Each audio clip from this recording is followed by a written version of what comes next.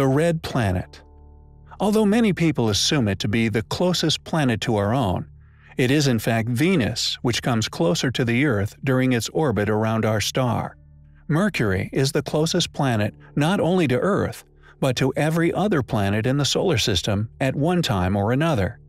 Yet these giants barren landscapes incapable of supporting life.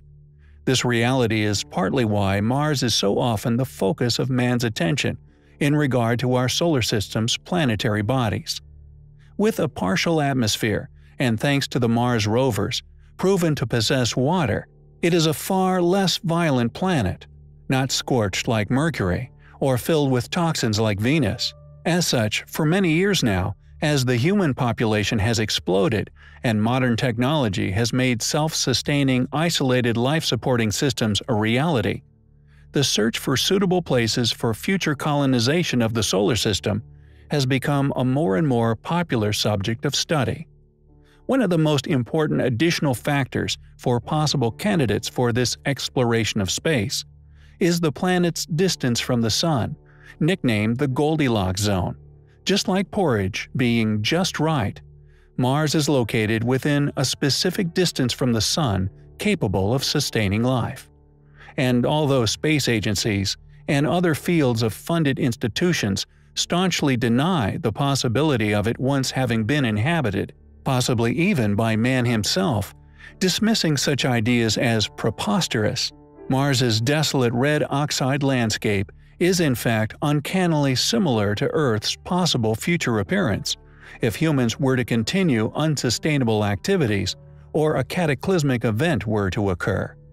Thus, is it so preposterous to ponder the possibility that the planet we see before us today was in fact transformed into its lifeless form by an event or possibly past insatiable appetites for its resources by an ancient civilization which once called it home? Could the Cambrian explosion, the sudden appearance of advanced life on our planet, be evidence of terraforming? Could there have also been a similar, yet now hidden mammalian explosion, indicating our own sudden arrival here on Earth after it artificially became capable of sustaining us? An orchestrated introduction of a complex food chain by ancient man, who were in reality Martians.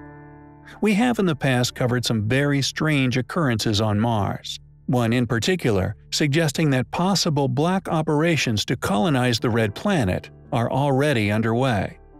The Mars rovers were given an expected lifespan of just 90 days.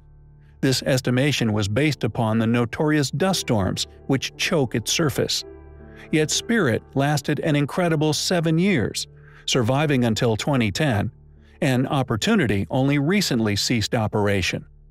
This remarkable longevity, solely a result of what has become known as cleaning events, which for 14 years were repeatedly experienced and documented.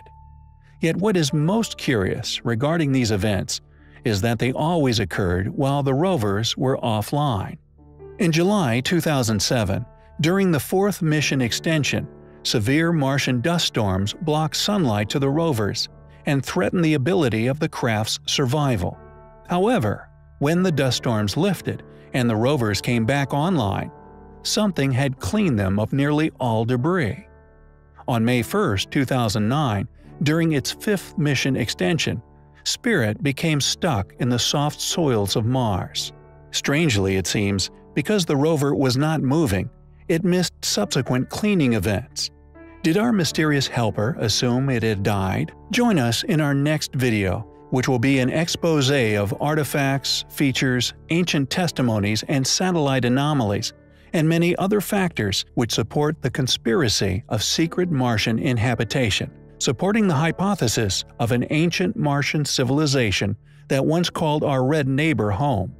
Evidential arguments we find highly compelling.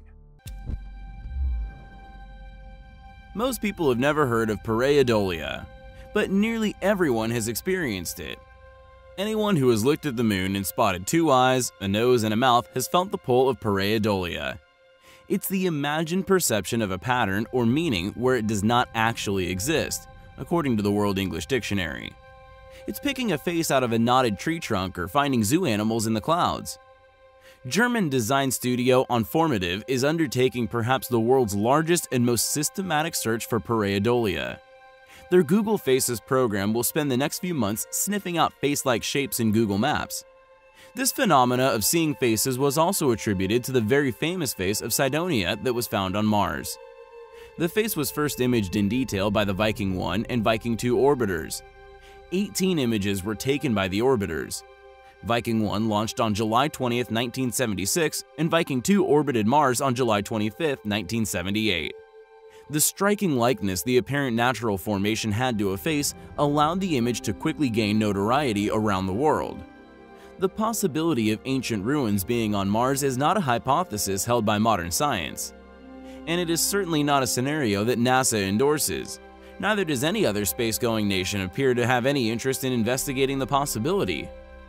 Many conspiracies have surfaced over the years regarding covert operations, in search of exactly such ruins on our neighboring planets.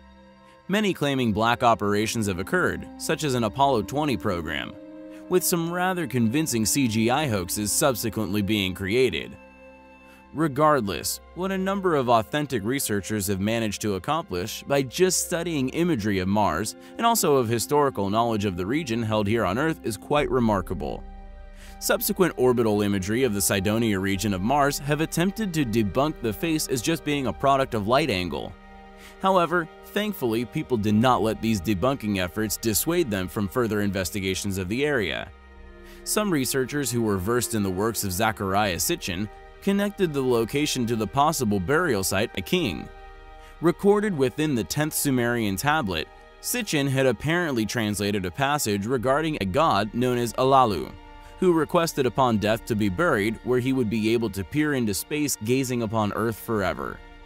Although many claim Sitchin's vague understanding of the writings may have led to mistranslations, Sitchin became convinced that this 10th tablet also laid claim to the king being the constructor of the pyramids. People who knew these fragments of information actually connected a network of apparent extremely ancient pyramidal ruins resting very near to the face. These remnants of once great structures undoubtedly align with the star constellation of Pleiades. What is astonishing is that these ruins would not have been discovered without Sitchin's translations. Was Sitchin right all along? Is this really proof of ancient ruins on our nearest neighbor? The alignments are certainly compelling and must be more than just coincidence. As always, thanks for watching, guys, and until next time, take care.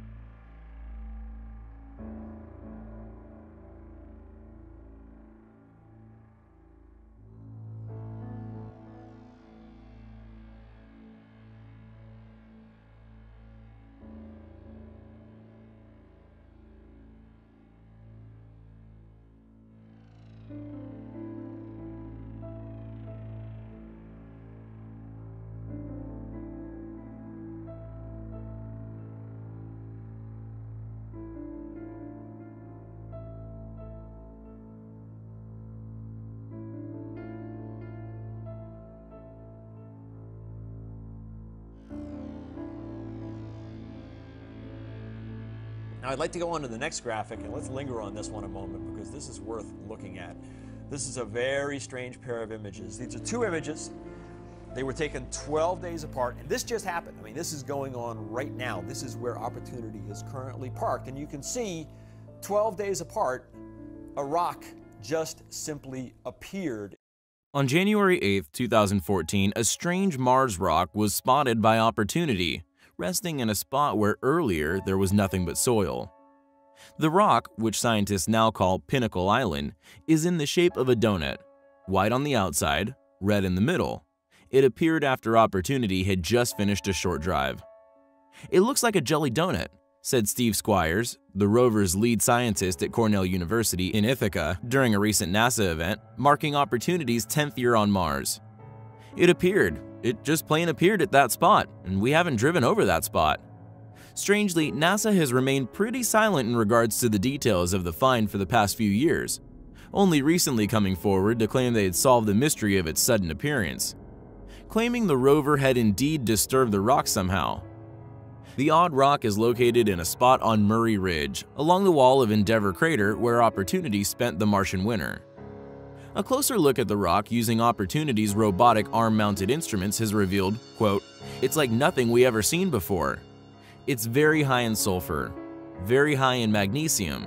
It has twice as much manganese than anything we've seen on Mars," said Squires with excitement during an event in January. "I don't know what any of this means. We're completely confused, but we're having a wonderful time," he stated. Squires said rover scientists have two working theories on how the Pinnacle Island rock mysteriously appeared near Opportunity. One suggests that the rock is a piece of debris from a meteorite impact somewhere near the rover that just so happened to land in front of Opportunity, while the other theory is that the rock was somehow kicked up by one of rover's 6 wheels during its recent drive. This is regardless of Squires' original comment regarding the rover not having previously traversing that particular area. Did something actually throw this very interesting and possibly extremely important rock in the rover's direction? We already have the rover's mysterious cleaning events, which have occurred on many occasions. With every strange event that occurs on Mars, the possibility of outside help from an intelligent entity becomes less absurd. Did an alien or possibly covert astronauts throw us a bone in the form of a stone? We may never know where the rock came from, but we should all be thankful the rover found it. Squires said the weird Mars rock is an example of how the red planet keeps surprising scientists even 10 years later. He finished by saying, quote, "Mars keeps throwing new things at us." As always, thanks for watching guys, and until next time, take care. There are many unique ancient megastructures that can be found all over the world, with Japan being no exception. However, interestingly, some of these extremely ancient earthworks cannot be found anywhere else on Earth. Known as a kufun, these unique yet highly recognizable shaped earthworks, translated as meaning ancient mound tomb or ancient grave in Japanese, we feel could quite possibly also be found upon Mars. Not only could, but may have already been located and identified. Of course, without actually visiting the planet, we cannot confirm this beyond doubt. Yet the similarities between these two locations is unquestionably compelling. The best-known kofun within Japan is known as the Daisen Kofun, approximately 500 meters long and 300 meters across at its widest point. It is an enormous ancient structure, with the entire tomb perimeter measuring in at 840 meters long. Enclosed by 3 moats, the mound rises approximately 35 meters above the surrounding terrain. The inner moat is the widest at approximately 60 meters, with the entire mound being approximately 100,000 square meters in area, and the entire tomb some 460,000 square meters. Today, the tomb is off-limits, protected by the Imperial Household Agency in the center of Sakai City. The moats are maintained and provide a sanctuary for fish and water birds. Although, conveniently, the mound itself has been left completely overgrown by vegetation, this regardless of the risk of deterioration by the roots of trees, along with the additional point of them being tourist attractions.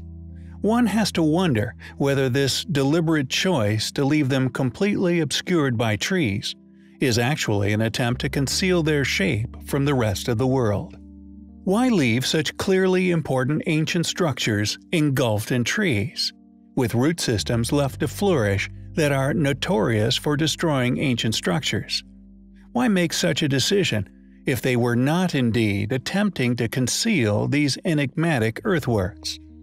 We strongly suspect, although with only circumstantial evidence of course, that a lost civilization, possibly a mother civilization of Earth, will one day be confirmed upon Mars. It continues to be a puzzling question as to why some of the most ancient ruins on Earth are also seemingly the most advanced. Is this fact suggestive of intercontinental travel?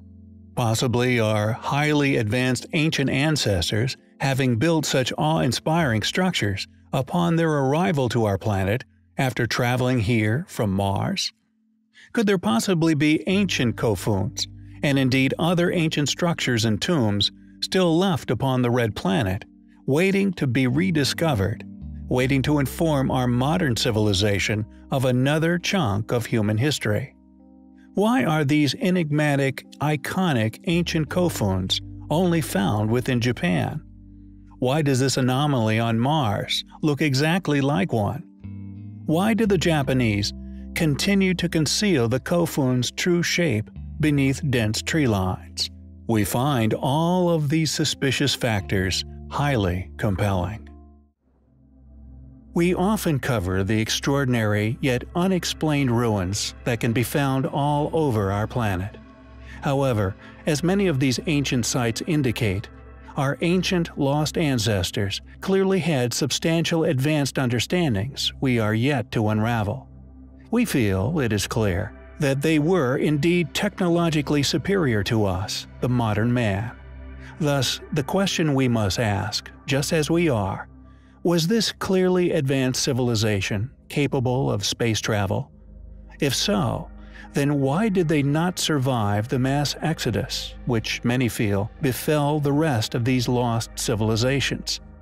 Many people throughout history have been extremely interested in the concept of inhabiting other planets. In many ways, the habitation of other space bodies is a sound strategical contingency for species survival. For in a world at the mercy of other space bodies hurtling through the cosmos, not putting all of one's eggs in one basket will always be a great survival technique, giving the species twice the chance of survival. Mars, our nearest neighbor, has been the subject of countless theories involving past civilization, ancient or human, and the focus of NASA's most expensive space exploration missions, spending vast sums in the pursuit of several successful touchdowns, and indeed, as mentioned, for a good reason. And just like the many ancient, advanced, unexplained features upon our planet, any past inhabitation, no matter how primitive, would not only be ignored, but logically, much more easily suppressed than the finds we share, which can be explored by us here on Earth. For exactly the same motives as ruins on Earth are ignored, any ancient civilization that could be found upon Mars would meet the same fate. For the proof of ancient civilization, predating that which academia has condemned themselves to dating and explaining as our more primitive modern ancestors' work, has to be suppressed. Academia must protect public confidence for the protection of current, profitable theory. Was Mars once inhabited? Was it inhabited by us? Perhaps the most worrying question surrounding all of this, with academia so hell-bent on appearing correct, will we, as a species, ever find out? In our last video, we discussed the possibility of there being a secret colony on Mars, a colony made possible by modern technologies, advances in sustainable agriculture, and life-supporting artificial ecosystems, an apparent astronaut silhouette caught during one of the rover's unexplained cleaning events, and the resources such as water found upon the surface, making it an ideal candidate for such a mission. With running rivers, oceans, even possibly a thriving ecosystem, did we once call Mars home? If we did indeed once call Mars home, there would be undoubtedly ruins on its surface, rare surviving features that would still litter the landscape, and over the years, countless possible examples of these have been spotted. And although many of these could be dismissed as mere cases of pareidolia, others are just too perfect, too precise in their appearance to simply be dismissed. Possible ancient relics of a lost Martian civilization.